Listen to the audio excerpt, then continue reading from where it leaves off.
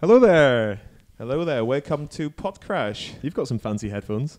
Thank you. You had them on last time, and apparently I was making a lot of weird noises on the podcast. So You were, I so thought I have to wear headphones. We've got everyone with headphones now to stop all the RLSM or whatever it's called. Yeah, and we got some news this week, haven't we? We have some news. So it's been a big week for us because the podcast has launched officially. Yes. People have been talking about it for years. They're like, when are Phil and Callum going to do a podcast? And it's finally happened. That's after the romance from the vlogs, right? It is, yeah. Yeah, I saw that. Also, we should probably introduce our guest for this week. I think I've jumped the gun a little bit.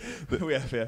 Just a random off the street, sat in the middle. Wait, this is a podcast. If you point, people can't see you. Okay. But they will see it on YouTube. So, Phil, would you like to do an intro? We've got Kyle Evans here, BMXer from on the GB program and teammate for quite a long time. Two-time Olympian. Two-time Olympian, European champion. European champion. Any other accolades we've missed there? Big yourself up, mate. Try a few. I got second at the World Cup once. Nice. Won the European Series as well. I mean, we're going to get onto it, but Very BMX is So- hard. Yeah, Let's put this to the side first. Yeah, we're going to put that to the Let's go side. through the news. We're going to go through the Then. news first. Okay, so the podcast launched, and it was a big deal. We Massively, had yeah. literally tens of comments from people all around the world. Yes, it was a big deal, and we had some positive feedback. We did have some positive feedback. I was quite surprised about Yeah, how our positive it friends was. were being quite nasty about it, but They're a lot nasty about everything. yeah, They're haters. Yeah, they're haters. They're haters. Let's go on with the news. Then. Okay, sorry, more What's news, more happening? news. So yeah, we've got a theme tune. We've got a theme tune, yeah. We haven't listened to it yet. No, it's gonna be a surprise. Might be in here, might not be. We will see. Yeah. We've got a sponsor for this week. Who's the sponsor? The sponsor is this book here by Alan Murchison, The cycling chef. The Cycling Chef. Now, Alan's a great guy. Have you met Alan, Kyle? no, we don't get enough budget Okay, to send. let's stop with the negativity, please. We'll get onto that later. Okay. So, Phil, do you want to hold the book and show it to the camera for people who are watching Here on we YouTube? The cycling chef. So, Alan had multiple Michelin star restaurants, and now he's a very keen cyclist. Great guy, great Scot. Travels around the world with us, cooks for us at major competitions. He does, Yeah. and you know what? He's got you passionate about nutrition. Yes, yeah. I've upped my cooking game just a little bit. I thought From the one time we met up for a coffee once at LP's, and you actually turned up and said, "1 second, guys, I've not had my lunch yet," and you had a plastic bag with "This is gospel."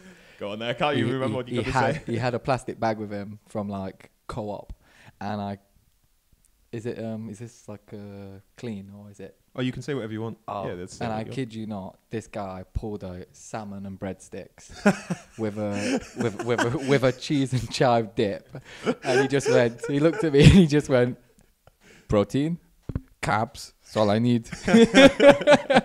And that was his wrong with lunch that? after gym. Coincidentally enough, that's one of the recipes in Alan's book. It's called Salmon in a Bag with breadstick. and See? chive I was dip. ahead of the game. Ahead of the game. I'll give you that. And I'm impressed.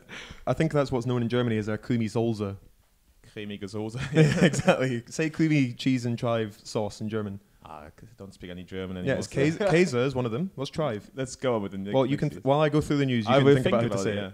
it. Your German is awful these days. I know. I don't speak it anymore. Anyway, yeah. So we got a theme tune. Derek is actually quite a good musician. He once supported the Arctic Monkeys. Did he actually? Yeah, actually, yeah. He used Derek is Callum's stepdad. Yeah. He does finance by day and music by night. So we're expecting big things. I was thinking we'd get Well, something truly awful. Let's When wait you and see. said the theme tune, have you Like the theme tune, sing the theme tune. what's that off? It's Little like Britain. Little Britain or Yeah. something, and then do. I was just in my head instantly was thinking that. I was like, wow.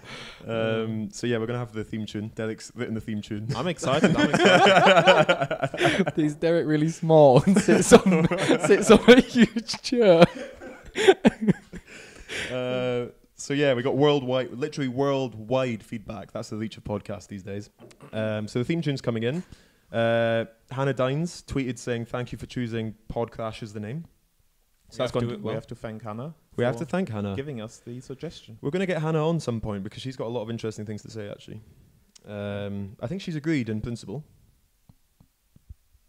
Good. Also, some people alleged last time that I was drunk during the podcast, and I take issue with that. Go on then. Well, I don't think you defended me to the people that first, and also someone said, "Why is Callum drinking out the bottle?"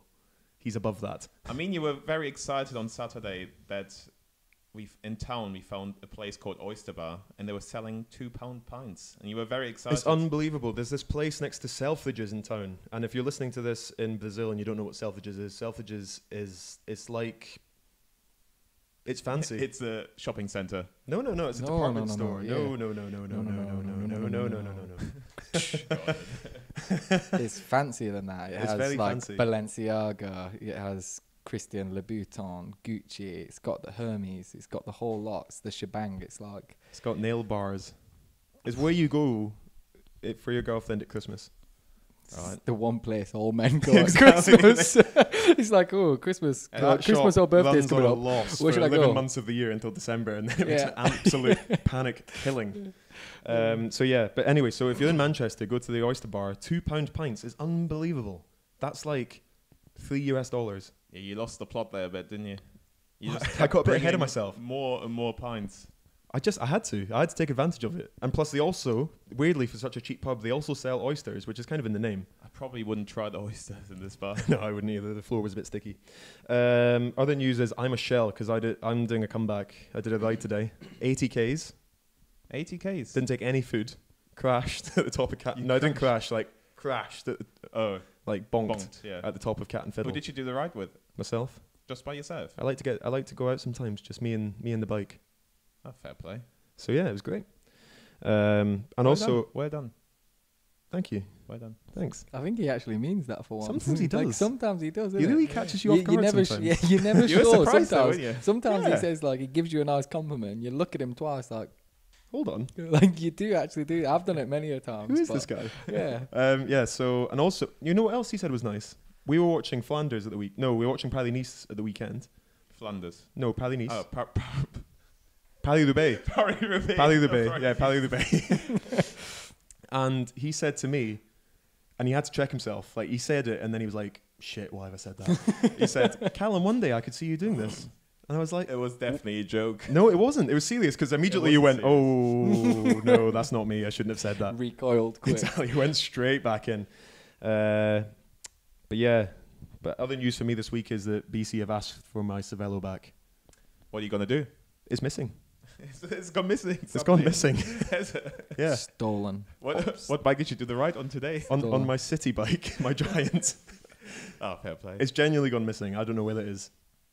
If anyone finds a Cervelo R5 with Durace mechanical on it, but to be honest, it means a lot to me. So I'm a bit reluctant to give back the missing bike. I can understand that. I've had it for 3 years. I took it to the Olympics. I don't have my Olympic bike anymore. That's gone. No. Yeah, that's true. I'll be bikeless. I understand you, yeah. Except I've got some things in the... That could be great for sponsorship, though. Could be great for No? sponsorship, yeah. Anyone out there wants to, Or provide Callum there's with something in the pipeline. Oh, is that for another podcast? Might be. Okay, well, I won't ask for sponsorship. So, have you got any more news, or is this it? No. Today. Also, I was at an anti-doping conference yesterday. Oh, yeah, you were. And How was that? It was good. I met the chief exec of RUSADA, the Russian anti-doping agency, which sounds like an oxymoron, but it's not. Lovely man. What did you talk about? He took issue with a few of the things I was saying. Like what? Give us an example. Well, because the Russian doping scandal was quite a big deal. Yeah, no, you've been... No, And against I basically Russia. said, that's not good. And he went, hold on. What about the clean athletes in Russia? And we talked a little bit more about that. Lovely man, though. Did you revert it back, though? To the Flipped it doping? back round. Did you revert it back to the doping? Straight back in. Like Mr. Miyagi. Like, Yeah, exactly. You've got some news. I have, yeah. Had my home gym installed yesterday. Wow. Finally, I can... I don't know why you're laughing, mate.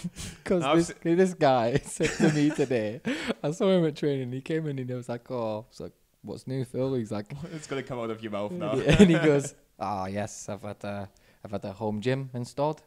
It's just like better than Man City's. Better than Man City's gym. But he meant it was the company that built Man City's have helped him to I build see. the one. I didn't But say the it was way it better. came I out, said it yes, you was did. the same. Okay, the same. You pretty posted much. on Twitter. Just Just a saying little bit better. smaller. You posted on Twitter and Instagram a video of you squatting. I And did. No, on Insta story. Insta story. The form wasn't great. There was a bit of a butt wink in there that I haven't seen before. It looked like a real struggle. It was pretty hard, I have to say. You be careful there, because it's only you in that gym. I've got safety belts. You don't worry about me. He has Claire. Claire. She spots him. I've been very good recently. Is Claire a good spotter? Well, we find out hopefully. won't we? That's going to be multiple slip discs in the future. I think we should put Move our on attention to this guy. Okay, yeah, so we're going to move on to the main bit of the podcast.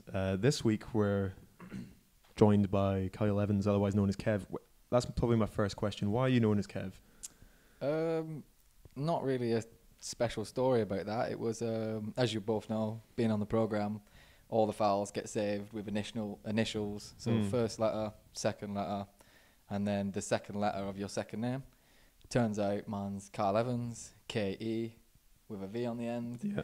Looks as Kev. Was in a meeting one time with my coach Grant, and we was trying to look for a certain file, and straight away he was like, right, let me just bring this file up, scrolling through, and he's like, all of a sudden he just starts mumbling Kev. He's like, Kev, Kev, Kev, Kev, Kev, Kev. And then he like just clicked it up and was like, who's Kev? And he's like, oh, it's saved as Kev. Like, and then we was like, oh, and then it started as like Kevlar, because he's Australian, so he was like Kevlar. So he started that, and then it just kind of stuck from there. So it's kind of like Kevlar, Kevin. It did cause issues when we did actually have a Kev on the team, though. Yeah, it does. When I'm in the mechanics or whatever, and we see like Kev Stewart walks in, the coach, someone will say Kev, and sometimes I'll perk up and have a little look, and then like we'll be like, oh, yeah, it's not me. But yeah, Just get your name changed. yeah. Which is the weird thing, but like you're not a small guy, but Kev is huge, so Yeah, now it's yeah, Big he's Kev, Little Kev. Big Kev, Little Kev. You've got a few nicknames, Phil. Fifi is one of them. Yeah. Remember the time you were called Rocky? Rocky, yeah. Yeah. I still have him saved in my phone as Rocky. Yeah. Because that's how I was first introduced to Phil, Rocky. One with a foot in it as well? No. Don't know what you're about. All right, moving on. So I thought we'd get the pleasantries out of the way. We'd talk about your major like Palomares. What do people say? Palomares. Palomares, yes. What is clean chive in German? Cheese and I'm chives. still thinking about it. Mate, you've lost it. I know. Terrible. Anyway, sorry. The European champs. I watched it back the other day, and I was like, wow. That you got the world champion in there. That's a heavy heat. It was a big race, to be fair. Like, You led it from the front like an absolute king. Yeah, looking back at it, like that whole weekend, well, the whole week leading into that race was a whirlwind. So, I mean, yeah, I'll start from the beginning. And as I say, we was getting prepared for the race. Clark and Kent, one of my sponsors, they build tracks, and if you've ever seen, I have the helmet, Clark and Kent Contractors, and they basically built the track. It got left there for months and months just before the event. They got some work done. So they got some work done, and they wanted me to like basically come and test it. So bearing in mind, we was racing, like practice was Thursday. First qualifying was Friday. Racing was Saturday. Well, finals was Saturday. So you had a hand in designing the track and giving feedback? No, not really. Just literally because the track was made, so there was no major changes they could do. But they ran a national there about a month beforehand. And I didn't compete at that national. But the feedback that they got from the national was, a lot of things need changing. But that was from an amateur's perspective, because it was nationals, amateurs raced it, no pros had raced it. So it was kind of like, okay, well, maybe there's some tweaks that need doing on the amateur side, but that still doesn't really line up with what's going to happen when it comes to a European Championships and an elite class go off the big hill. So when it comes to that feedback, I guess that was a big issue in Rio, wasn't it? Yeah, like Rio was mental. I think we went back and forth twice now.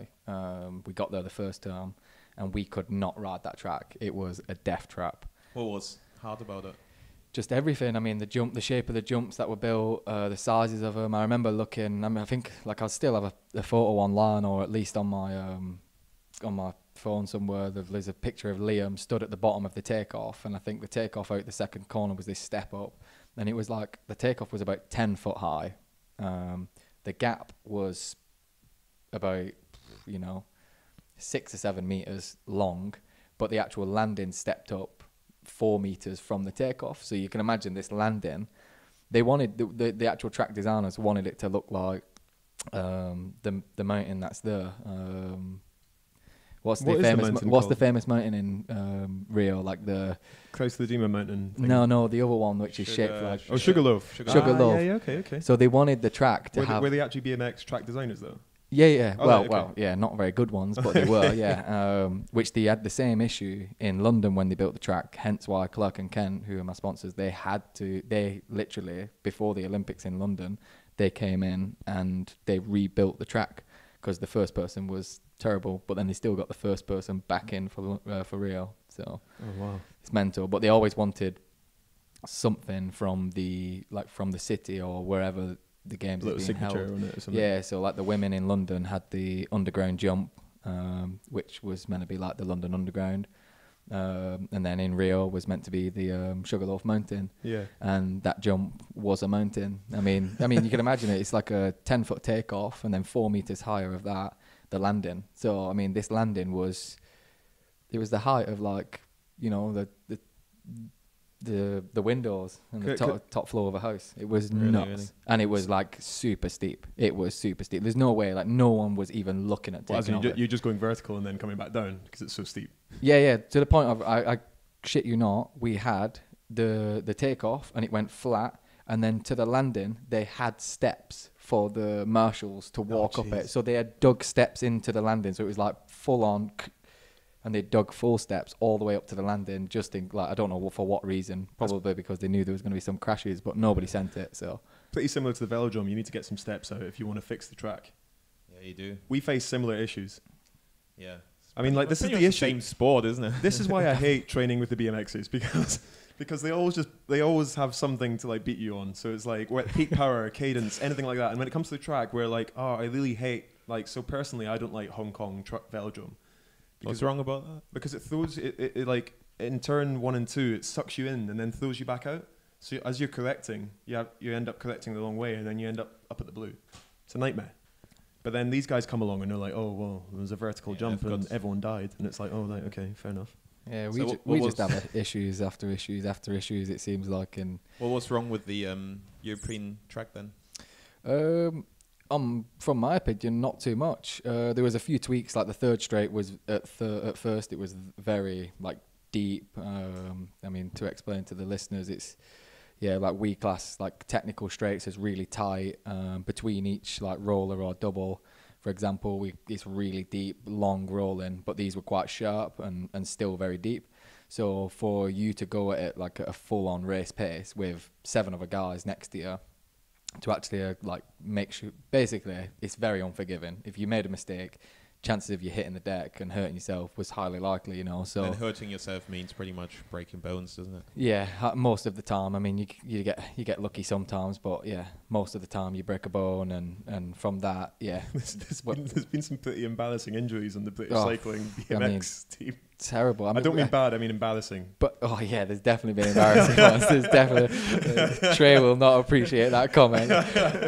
But no, like just in general, I think since I came on the program like 9 years ago as a full-time athlete, we have trained as a full squad about 6 times, and I think that's like apart from that, there's always been 1 person or 2 people injured the whole time, and it's like, that's mental to think of, 8 to 9 years of training in a full squad. So going back to Glasgow, I guess it was really important for you to get out in front because there were a few spills behind you. Yeah. Not that seemed to affect the race, but like it didn't. That's why what you were saying, it wasn't very forgiving.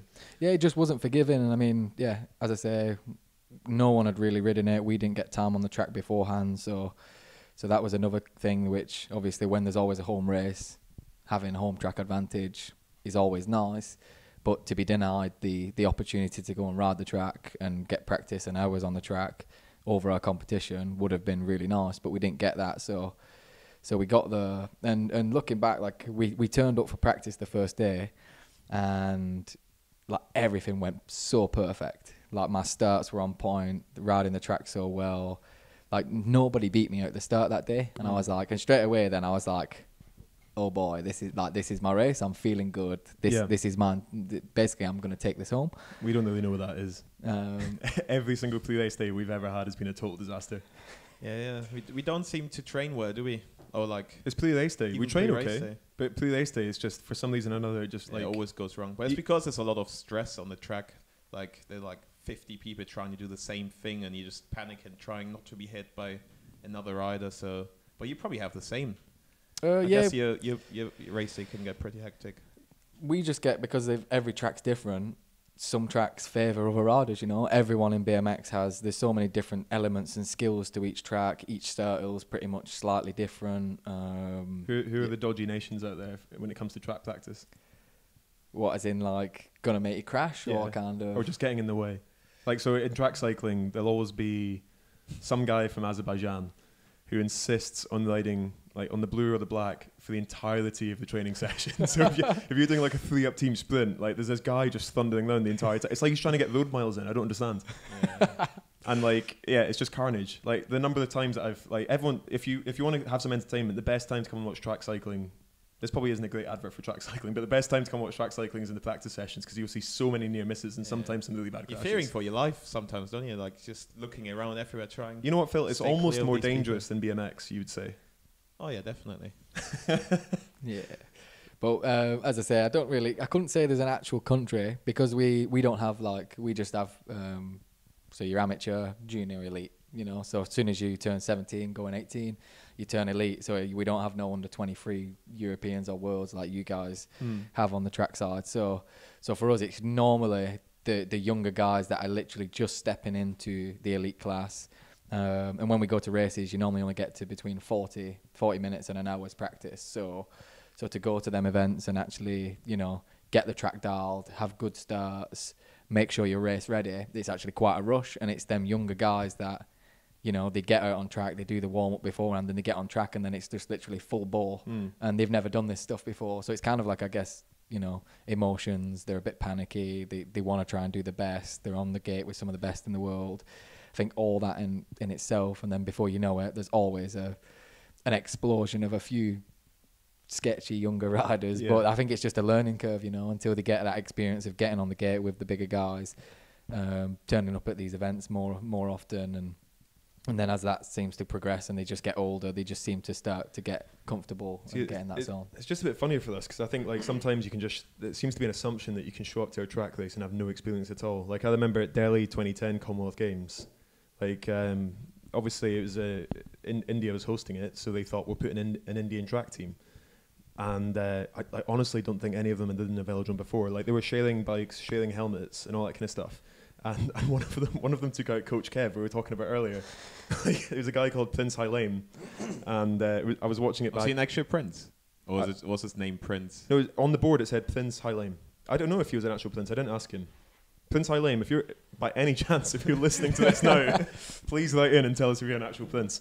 But anyway, so like he went round, and this was probably Kev Stewart's last competitive race. And it was the funniest, like he still doesn't find it funny, but it's the funniest thing ever. So like, for some reason, this is back when you could pick, you didn't have to, so in Kieran now, if you're given slot 1, 2, 3, 4, 5, 6, 7, 8, you have to roll off in that order. But back then, you could fight quite early on, or you could just skip past him. But for some reason, Kev thought, Prince Hailem, that's a good wheel to follow. I'll sit behind this guy on spokes and on an aluminium bike, because I believe in the Prince. So he was following him, and then Prince Hailem's chain fell off, after the first lap, and Kev gets taken way off the back. And if you haven't seen Kieran, there's like 3 warm-up laps where there's a motorbike and it just brings them up to pace very slowly, and then its fastest across the line wins basically. So there's 3 laps that are dead easy, and that should be the easiest bit of the race, because it's just slowly bringing you up to pace, getting the race up and going. So Kev gets dropped. He gets dropped by the motorbike. And then because you're looking on the camera obviously, it can only focus on so many people. So I remember watching it in the village, and you'd see the shot, and you'd see like the Derny go by, rider 1, 2, 3, 4, 5, 6. And then just as the camera's about to change, you'd see Kev pop into shot as he was trying as hard as he could to get back on. And we were just sitting back in the team house, like bawling with laughter, because all you saw for like 2 minutes as this bike warmed up was like Kev just come into shot as hard as he possibly could into every corner, trying to make up the lost ground that he had on Prince Hailem. I guess if people turn up like this to a BMX race, they're going to get hurt. Yeah, they get hurt yeah, themselves. well, they just won't be able to race, you know. They won't be able to compete. I mean, doesn't stop them trying though, but we had the world champs in Azerbaijan this year, and Azerbaijan had a rider in the elite class, and it was actually amazing to see, because this guy, he wasn't very skilled, probably very new to the sport, you know, I wouldn't like to say what age he was, but he was definitely older generation, you know, like 27, 28, maybe even 30. And he couldn't really ride, he couldn't get through the track. He couldn't jump the pro sections and things. But the turnout for him and the crowd was wild. I kid you not. He was on the gate and it was like, the commentator would be like, I'm from Azerbaijan. And the crowd was like going nuts. Like the biggest show, like the biggest that's good, cheers for that one guy. And it was actually amazing. The fact of when... Sometimes it's a bit more about the story than it is about the rider, I think, a lot of the time. It's probably looked a bit like Kean Amadio on a mountain bike trail. You would not appreciate this? You would not appreciate that. I've seen Kean Amadi do go-karting. So if he's anything like he was... he can't hold a slide. Like, he genuinely can't. So, you know, anyone who's been on a go-kart track knows that it slides and you have to try and hold it as you go down the corner. Like, if you're just having a bit of fun. Yeah. He just spins every turn. So, like, you come down flying down, and you just see Kean Amadi facing the long way looking at you. Like, please don't hit me. You spot them eyebrows as well through the visor. Just two eyebrows, like... But, anyway, so... I guess in BMX, it seems like a lot of the time you got two mindsets. So in Glasgow, you got off the front nice and clean, got to the bottom of the ramp first, which seems to be like one of the key points because that keeps you out of trouble. Yeah, we focus pretty much predominantly on, you know, getting out the start, getting to that first corner first. If you can get there, you know, you've probably got a 90-95% chance of winning the actual race because you can pick any line you want. You've got a clear track in front of you, and you can control the pace of the race. Which is like the perfect gate line to pick. I mean, gate number. Because it's random, isn't it? Or does it seem? Well, it goes off. You can choose whoever is the fastest in qualifying. Yeah, whoever's fastest in qualifying. So for every so once you finish your third motor qualifying round, your lap time then goes and sets you into your seed for what pick you'd get for the quarterfinal. Okay. And then same from quarterfinal result into semi-final into final. So that's how it works for us. And so obviously in Glasgow you had that good mindset. You made the corner first, and you're like, "I've got this," basically. Well, this is the thing. Like, as I say, it was a whole whirlwind of a ride for that whole event because the first day went so well, and then the second day in qualifying, I actually turned up and I could not do my starts. Like, I was hitting the gate every time. I was either wheeling or hitting the gate. Making really silly mistakes on the track, and I was just a little bit frustrated. And literally overnight, well, from one day, from a perfect practice straight through to, you know, qualifying, my mindset had changed from being like on cloud 9 to literally rock bottom, to the point of where I was like, what's happened? Like, where's my form gone? Like, I can't do a start, I can't do anything. And I had pretty much my biggest competition of that whole weekend, which was David Graf from Switzerland, in my qualifying heat.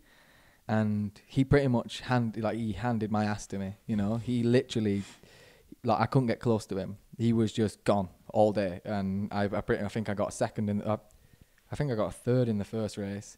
I won the second one, and then I got a second to him in the third one, and he cut me off big time in the third one. So we was on the gate next to each other, and I was thinking, oh, well, yeah, you just want to make the finals pretty well. I don't want to crash now because I know I'm qualified. So I'm just thinking, right, get out, go straight, and just, if I'm in second, just follow him home. And like second pedal, he came over on me, hit the elbow, and he did a savage cut off. And I remember from that point being like, whoa, like he did that to send a message to me, you know, because obviously he knows I'm going well. I'm potentially his biggest competition. And he knew I was going well. He knew. So it was like, yeah, that was a message. I think that's something that people don't realise at home when you're watching a sporting event with a qualifying section in it, is like in sprint especially, if you qualify 15th, 18th, 19th. The hardest rounds are at the beginning. Yeah, and you just think, I've got an entire day of racing and I'm trapped. It's like, it's going to be like really hard from the first round. I mean, you know what that's like, Phil. I know what it's like, yeah. And then if you qualify first, it's almost like easy street for the first few rounds. Okay, yeah, so we get to the final. Yeah, so then the finals day, kind of just, starts in practice. First start, started terrible again, hit the gate. But then as the day went on, just managed to like really, you know, get control of my thoughts, my process, what I actually needed to do, stop thinking emotionally, and literally just every start, every lap got better and better. And then, I think I won the eights, won the quarter, won the semi. Kai had a faster time than me in the semi, so he had first pick. I had second pick. David third. And then going onto the gate was actually quite interesting because, I mean, David's got third pick. He's on the outside of me. So straight away he's thinking, well, I can cut Carl off easy. No problem. Did it in practice to him. I'm thinking, David cut me off in practice quite easy.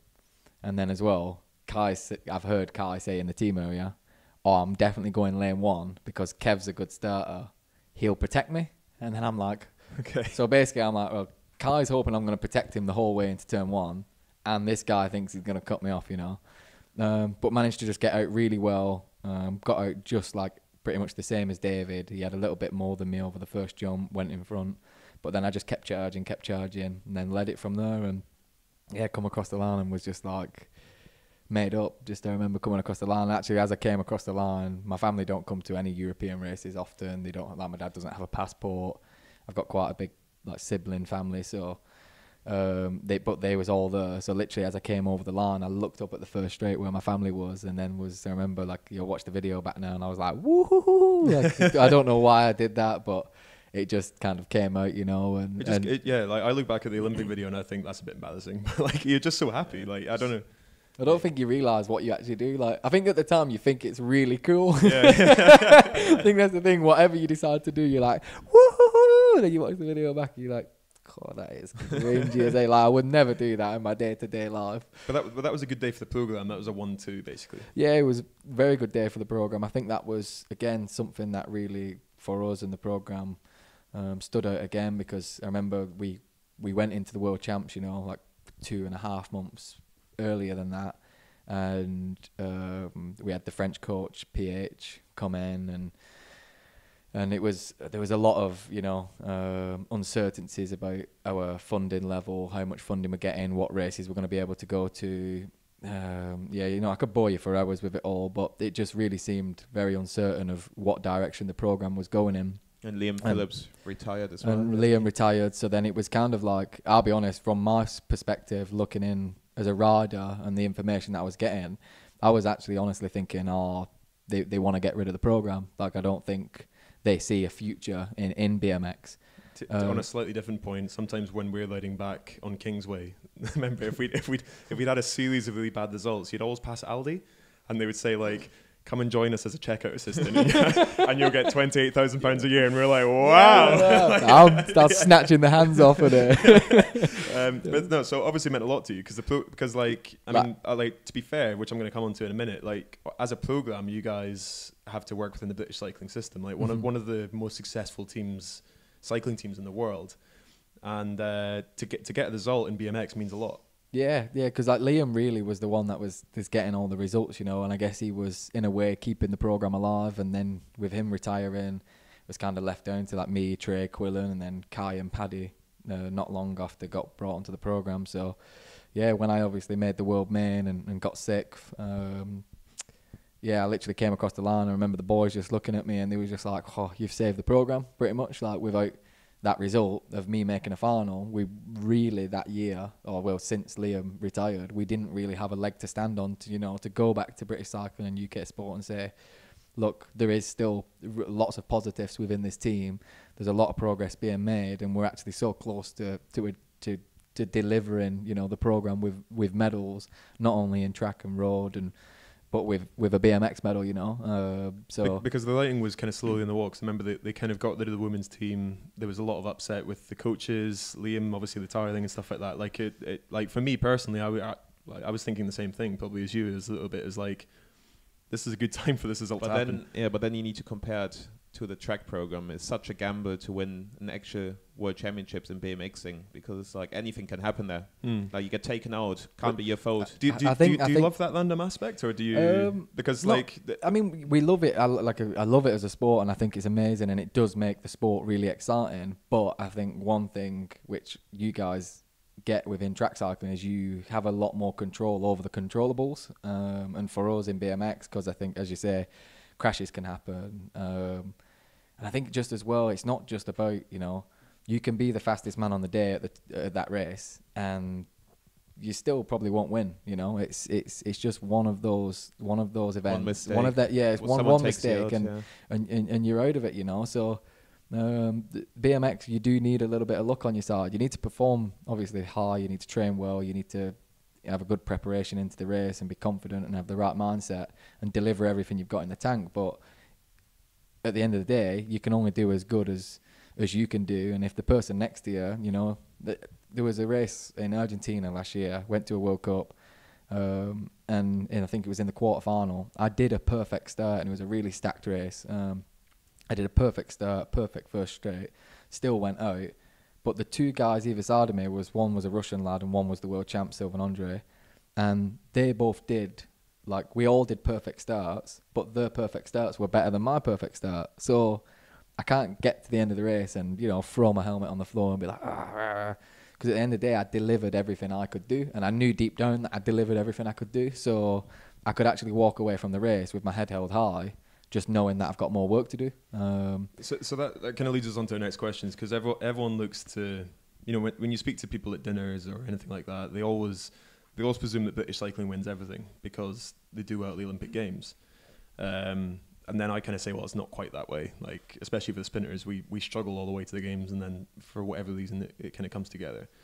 But for BMX, I guess the question is, so it's a bit of a two-parter. It's, first of all, do you think we'll see an Olympic medal from the British team? And then also, why do you think we've been unlucky or missed out on Olympic medals so far? I'll answer the first question. Yeah, we will. I'm pretty confident one of us will get a medal, you know. Myself, Kai, well, really the whole squad, actually. I'm not going to single anyone out. Myself, Kai, Trey, Quillen, Paddy. There's been like big hopes. Like, if you think about 2008, we had Sinead's, and Liam was just kind of coming up through there. 2012, Sinead's and Liam. Yeah.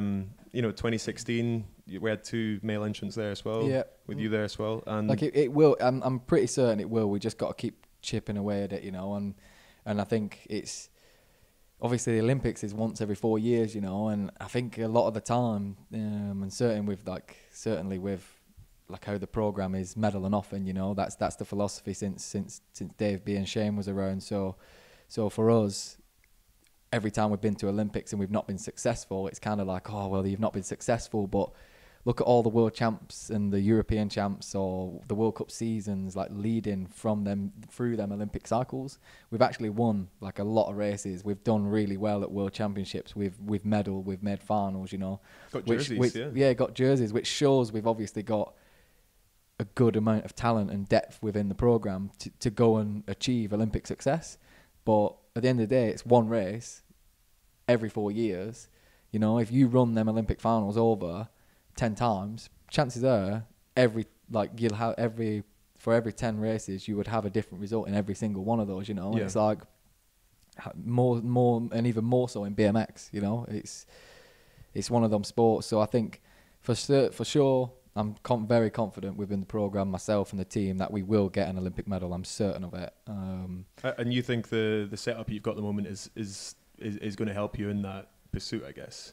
It's definitely like, without it, we'd be stuck. We wouldn't be able to perform. We wouldn't be able to train every day. I don't know. It seems like there's a few more options with BMX. Like, I feel like America is the equivalent to Japan as it is for sprinters. So like, we've got Joe Truman out there at the moment. You can be professional in Japan, make a living as a keirin rider. You need to be able to speak Japanese if you really want to become a Japanese keirin rider. But he can make a good amount of money out there. Yeah. And it's probably the same for you guys in America. And then there's a few other options about going to Switzerland and stuff like that, you know.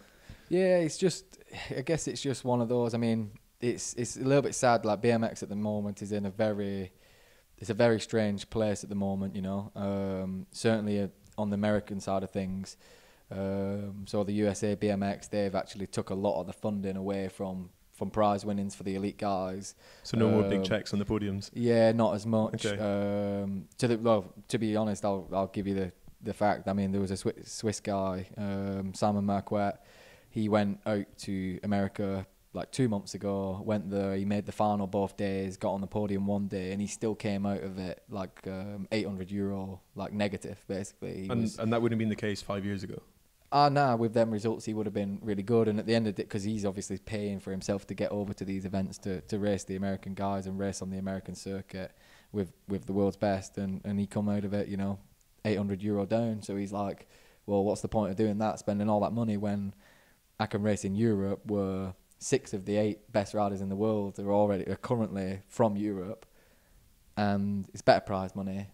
It's cheaper for me to get to, and so potentially could make more money, you know. And also, bike companies with around the world, we just seem to have so many bike companies at the moment, rather than how back in the 80s, 90s, when we had, you know, you had your GT, your Mongoose, your... I had a GT. You know, you had a few big bike companies which were building frames and having factory riders and being able to, and then they was in a position to actually look at BMX riders and say, you know what, you're showing good talent. We want you to represent our bike brand, and we will pay you X amount. You know, whether that was 50, 60 grand a year.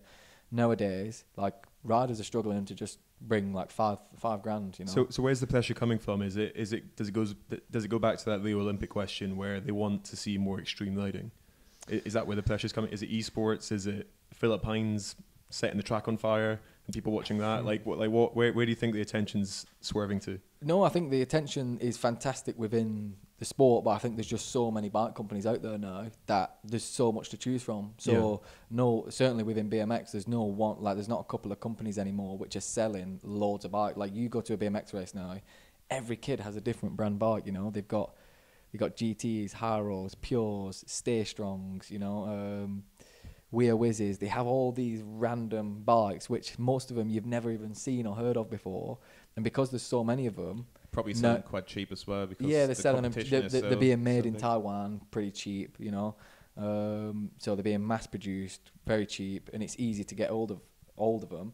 These bigger companies now, which used to have these big budgets, are not selling as many bikes. So then it's like, well, why? I guess they look at it in the terms of they want profit at the end of the day, don't they? So they look at it as, right, well, we're not selling as many bikes, well, we can't offer as much like money towards, you know, we don't invest as much money back towards the sport. So yeah, that's what I think the biggest issue is the actual bike companies. So no, like myself, you're constantly looking outside sports, you know, to try, like, outside of the sport to kind of bring sponsorship in and get money, and it's tough. Like, I think it's for all of us that even in track sprinting we can't even have bike sponsors. There's so much on TV though as well. Though it's like, you know, women's sport is getting massive, and that's a great thing. Esports are getting massive. Drone sports, more extreme sports, the X Games.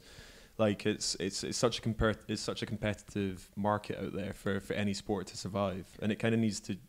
I feel anyway, it needs to kind of keep with the times in order to keep that audience in there. Yeah, for sure. And I mean, like, yeah, I mean, you look at the BMX as a whole, and at the Olympics, and pretty like from the last Olympics, I believe BMX was one of the first events to actually sell out on tickets. So, oh, really? So yeah, that's for the Azerbaijan guy. Maybe. Hopefully he makes it the next one, and the whole stadium sold out just for him. So, but no, like, I believe, yeah, when soon as tickets went on sale, the first tickets that were one of the first events to be sold up. And in Brazil, it's not a big sport particularly. No, not at all. So for that to happen, I think that shows how much people are actually interested in the sport and actually enjoy watching the sport, you know. So it's a shame that we don't actually have, you know, these big outside sponsors, companies, because, yeah, we're on BMX, we're a little bit, I guess we're a little bit more free than you guys, you know. You get tied into the program, you have to wear, you know, the kit, the Cervelos, laser helmets, but for us, we don't. We get to choose our own helmets. We have our own race pants. Apart from the jersey, pretty much everything else is our own choice. So we can make a little bit of money, you know, riding from components from other bike companies, frames. We can run whichever pants we want with whichever logos down the side, you know. Same with the helmets, gloves. I wear wrist braces. It's things like that. So we do get a bit of allowance to, you know, to rebrand ourselves as such compared to you guys on the track, But again, we're still very hard and competitive out there to kind of what makes you stand out more than everyone else. Sure. And at the end of the day, like any company, what do you bring to the table to What's actually the return, yeah, like, what if I'm going to give you £10,000, what are you going to give me in return? And you're like, oh, well, I can, you know, there's a few, Instagram. I've got this many followers on Instagram. I can. Do you buy your followers? Yeah, so it's like. Yeah, you do. No, I don't buy. You slipped that in while I was answering. Because that's a good question. Because I think I remember back in the day, like, Phil would wind up Liam no end because he'd be like, "Why don't you have disc wheels? Why don't you wear some Lycra? Why don't you do this and do that? Like, what do you think BMX is it because those are so restrictive, or is the culture quite against any kind of innovation in there? Because for you guys, like the big advance always seems to come from like the bearings. Like I've been in the mechanics workshop again and again, and you guys are just going on the bearings, going, man, look at that, that's smooth. I mean, we always want it. We take power to weight ratio into account. We're sprinters, just like you guys, you know. Aerodynamics to an extent. To a certain point, we take. What's your highest peak power? I actually don't really. What, on what bike or Any? Oh, no. Because what bike's a bit unreliable. I don't. That's What bikes? maybe are what a bit bike wants to unreliable. sponsor the podcast. So Maybe what bike do want? I hear their new bike is much better, but their old bike can be out by a couple hundred watts either way. Well, we don't really actually test power that often compared to what we used to. I mean, I think in the lab, it's been like 2.2, so nothing like absolutely crazy. But Quillen hit like 2.7. Yeah, Quillen's a strong boy. The maddest thing is Quillen's a big, strong boy, and he puts out like really good watts out on a watt bike, and then you put him on a BMX bike, and he doesn't seem to put the same amount of watts out. Well, that's the argument of like static versus dynamic, isn't it? As a static person, he puts out like huge amounts of watts. Which I fell down. But then, like literally, we have. I mean, on the timing system in Manchester, we've got a sprint straight. We have a starting block from 0 to 60 meters, and we have a timing loop at 10, 20, 30, 45, 60 meters. And I can do a sprint, and he can do a sprint. But somehow I'll be, 10 I'll be 400 faster, And it's like, how can I be 400 faster? But I'm putting out, 600 watts less, 500 watts less. It's like, so yeah, I guess it's how you can turn it out on a bike, which is moving. It's a big difference. But I think that maybe that comes back to the Olympic question a little bit, because I think we get a big lift from having that aero package come through, having the new bikes, having all that kind of stuff. We usually just pull it out just before the Olympic Games, and a lot of other nations do as well, with New Zealand, Australia, all that kind of stuff, and the Germans kind of started that trend. But I guess you'll be riding more or less the same bike all year round, same kit. Yeah, pretty much. I mean, it's every rider, as I say, they're very unique in the riding style, the bike setup, everything. So each rider will constantly spend hours finding out what works for them best, which frame they feel more comfortable on. Every frame's pretty much different. Some have higher bottom brackets, longer back ends, shorter back ends. You can go on for hours, like different rakes and how much it's a lot about like the headset rake and stuff like that. And there's so much into it. Where do you have your bars and how high do you have your bars? You can go on for hours, But I think once you fine tune that and the rider finds what's comfortable for them, that's once they grab a hold of that and they make the most of everything they can. Like you say, the bearings. Like once a week, I go to the mechanics. I get the Chris King tool. I smash the bearings out. Half the time when I take the bearings out, they're still clean because they've only been used like 2 or 3 times. But just for my own mindset, just to make sure, if I keep cleaning it and I keep on top of it, it lasts longer for 1. 2, it runs better, and 3, I just feel so much more mentally confident knowing that it's highly unlikely that I'm going to have a mechanical, So would you still put yourself down as a bit of like an innovator? So I know like Liam spent a lot of time with, was it like Lob Hales and down at the metal shop and all that kind of stuff, trying to come out with new ways to... He was always working on his bike when I was living with him. So. Are some ladies not interested, or do you have to be interested? I think you have to be interested into it. I think you've got to be, to some extent, mechanically minded, For me... Phil's very mechanically minded. Very, Mate, honestly, we did a vlog I mentioned this in the last podcast, but I'll bring it up again.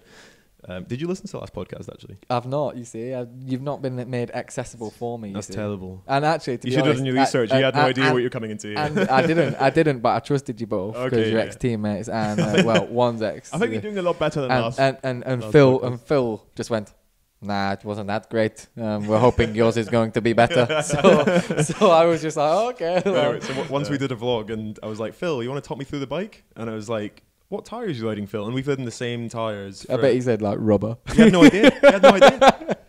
And like we've ridden the same tyres since 2008. The tyres had a certain thread or tread, whatever you call it, on it. And Callum was very specific about it. And I don't have a clue what it is. Do you take your bailings out every weekend, do you? No. See, this is the other thing. Like go on, sorry. We have mechanics working on our track bikes all the time. And we have that trust, I guess. We aren't really allowed to do anything with it, not clean the bearings or anything. See, that's the thing. Obviously I've spent a lot of time in the mechanics workshop, and I've spoke to the guys, and I get on with everyone in there really, really well, because as I say, I spend hours and hours in there using the tools on the setup and everything, and I've always said, like, if I was to go to track, like if I decide I'm going to take up track cycling at the end of my BMX career and see where that road takes me, I couldn't not imagine myself, you know, I understand the program would be giving me a track bike, and that would be my tool, and they're so used to, as you say, yourself having somebody set it up, and I couldn't not see myself like looking at my track bike and going, I want to try and make that faster. And then say with the Tour de France guys or like the endurance guys, like sometimes they get honed into a specific mechanic or something like that, like or Cav or something like that. He's like, you know, you want your bike set up by a certain person, like, so even if you're at the top of the sport, it's your bike and you're going to work in it. Yeah, well, for me, I just see it as, at the end of the day, like, we don't have, it's very rare that we always have a mechanic at the race. Like, normally big races, world champs, European champs, we've started getting a mechanic at the World Cups. But before that, we've never had someone come away with us. So if the bike broke at trackside, who's got to fix it? Yourself, as quick as you can. How would you manage? Shout Ernie. Yeah. Ask the coach. Yeah.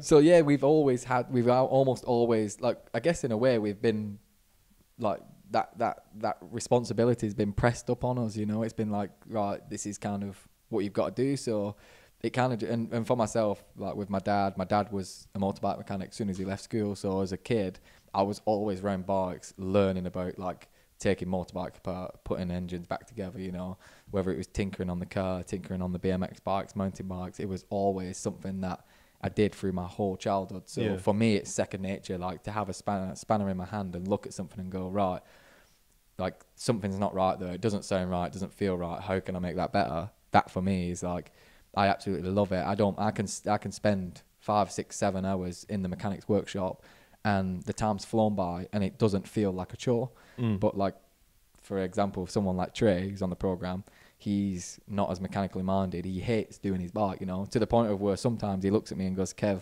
I'll give you a tenner to do my bike. Where, like, people will Does think, he pay out though?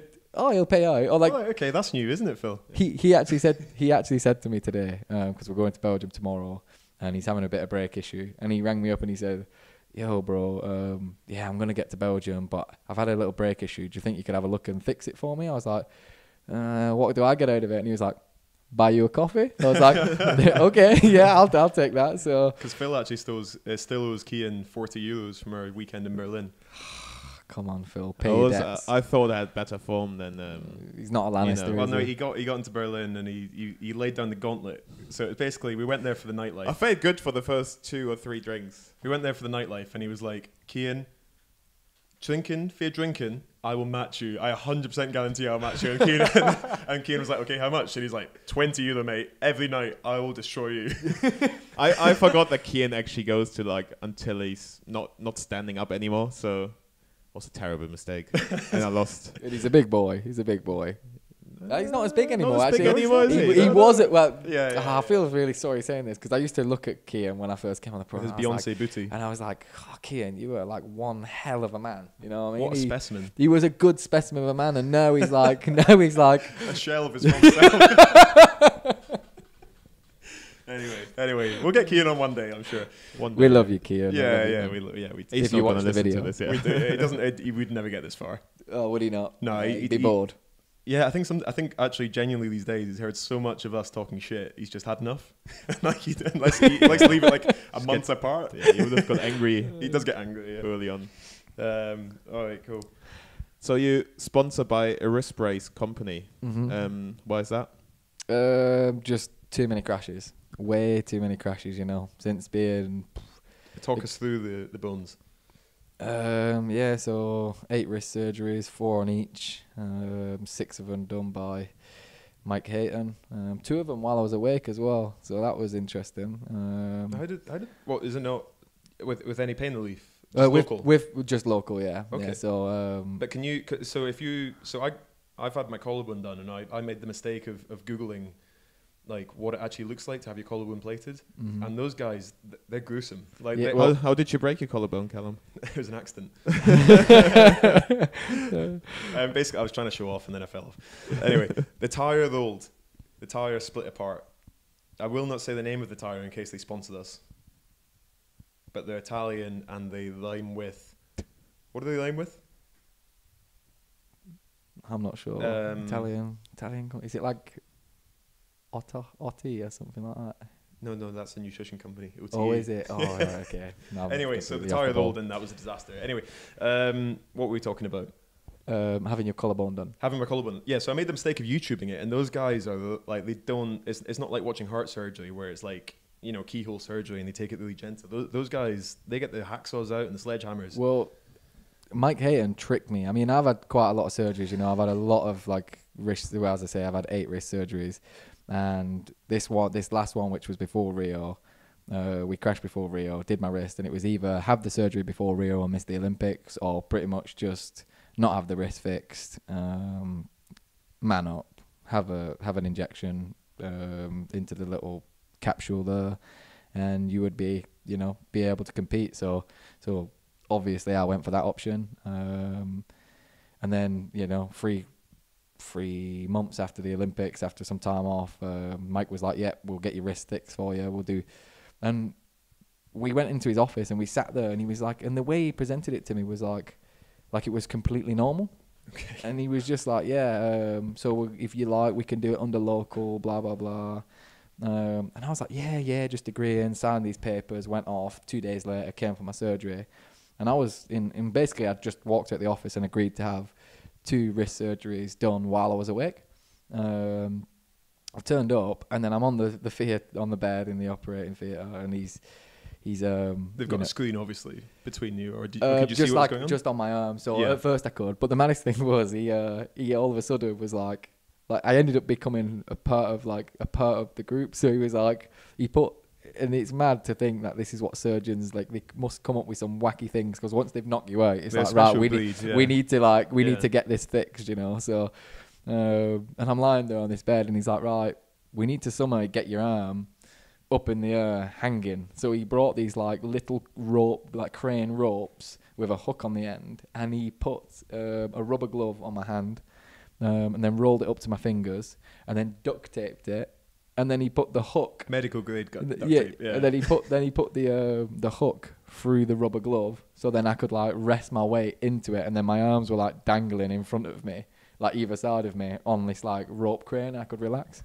And then he would then literally just as he starts doing it, I was like, oh, so how many times would you say you've done this? And he just looked at me and went, yeah, I've never done this. You're and he was like, you're the first one that's ever agreed to let me do it while you're awake. And I just looked at him. I said, what was the surgery for? Like, what did they do? So one of them was to like basically I had to have the bones. That I had some like floating like bones basically between all the little kind of. I don't really know all the technical terms. So yeah, I had some like floating bone which I needed to have cleaned off, and then I had to have like the ulnar, the head of the ulnar needed to be shaved away to make room for basically the bones to move and my ligament to be screwed into on one side. And then on the left arm, it was I already have a screw through the scaphoid, so I had to have that opened up, and then he tried to get the screw out to actually but then basically the bone started to crumble as he was taking the screw out. So that didn't happen, and in the end he ended up taking a little piece of like cartilage from underneath the wrist, and he tied it like a little pretty bow around. Is that what he said to you? Yeah, around like pretty much around the lunate scaphoid bone, because that's what I'd snapped the lunate scaphoid ligament. So, and because the scaphoid had a screw in it, and we couldn't take the bolt out the screw, we actually didn't have a bone to bolt it into. So he basically was just like, right, we'll get this piece of ligament and we'll tie it round. And the reason he wanted me awake was while I was in middle of surgery, he could say to me, right, clench a fist, open a fist, like and like move the wrist. So then we could see whether it was going to work or not. And if it didn't work, then obviously he could try something else. But it worked. If anything, he made it a bit too stiff, which he said he might go in and loosen it off. But I just said, nah, I could give up with that. Yeah, good stiff wrist. Yeah, comes in handy. No, I mean, like, as I was just saying, not to compare surgery stories, but it was just after Michael Jackson had died, and obviously Michael Jackson was injecting a lot of painkillers. He was like like really strong pain and sedatives as well to make him sleep at night. I was lying on the bed and the anaesthetist came over and he injected me. And then, like, if you've had general anesthetic a bunch of times, and this darkness just comes in from the side. I remember them saying to me, "Don't worry, this is what Michael Jackson died of." And it just went, and I was like, "No!" Well, when I actually had that, there was one time, and you know, like in your pre-op, they always ask you like your weight, your height, all that stuff. I must have told them the wrong weight because obviously they work out how much dose to give you based on like your weight and things like that. And this one time, I think I was like 18, 19. And this was probably like my fourth wrist surgery or something. And literally as I went in, the woman was like, just as she was putting it in, she was like, "And you'll start to go to sleep now any moment." And she put it in. And literally I felt it go cold on my arm and I felt a bit drowsy, but I didn't get knocked out. Oh. And then all of a sudden I saw her panic. I saw her at the bed go, she looked up at the other like anaesthetist and was like, "He's not going." And then she like quickly scurried off and about 2 minutes later came back, give it me, boom, like must have put it in, boom, and I just knocked out. And I remember that was like the worst. To try and come round after that, I think I slept for like 15 hours after really? Because just guessing. She must have obviously, like, I must have told them the wrong information. They knocked me out, didn't knock me out, give me double dose, and it just knocked me out. I was like, oh. That was like the worst hangover. How do you mentally get over injuries? Because, you know, you must have worked so hard up to it and then you have a crash and then suddenly like it changes everything. I mean, you have had so many crashes. It just comes with the sport. You just accept it. Yeah. So you get injured. It's one of them things. I mean, for the first, like when it happens, obviously you're like a bit bummed. You're like, shit, come on, man. Like this is not ideal. It's not what I wanted. It's not the right time. Wish it could have happened. Like, shoulda, woulda, coulda. You know, I shouldn't have done that. If I didn't do that, I wouldn't be fine. So, but I find certainly with myself and a lot of BMXers that I come across, I think we're very good at within the first 24 hours just being like, once we've crashed, it's like, boom, right, we've crashed, right. Well, I just need to get fixed so then I can get back on my bike and compete in at a high level as soon as possible. And it's almost like, I guess we're very fortunate with British cycling and the medical care that we get is you crash. You get seen to instantly. If you need surgery, you're having surgery almost like within 24 hours. Yeah. I got bumped by a footballer from mine. Oh, no way. No, yeah. And then like literally within, 48 hours afterwards, you're already being seen by the medical team. You've got game readies, things like that. Within a week, 2 weeks, you're already like, well, within a week, 3 or 4 days, you actually can be back training, whether it's like training your legs or if... I think that's what we can say. Like maybe if you don't get mechanics, like one thing BC is amazing at is like the rehab and the care that they give to people with physical injuries. I guess. Unbelievable. I mean, even if you look at Vicky Williamson, like being told that she probably couldn't walk, and now she's World Cup competitive. It's like that. A lot of that's been done by like Bisham Abbey, the guy, Hannah, and all the guys that we have at physios, all that kind of stuff. Yeah. But then on the psychological point, obviously, Liam had a wrist injury. Had multiple wrist injuries, and then it was one wrist injury too many, and they were like, "We can't do anything about this." Yeah. Like another two-parter for you. How many more wrist injuries do you think you've got in you? And do you think, like, say if you injure your wrist again, do you think that's me?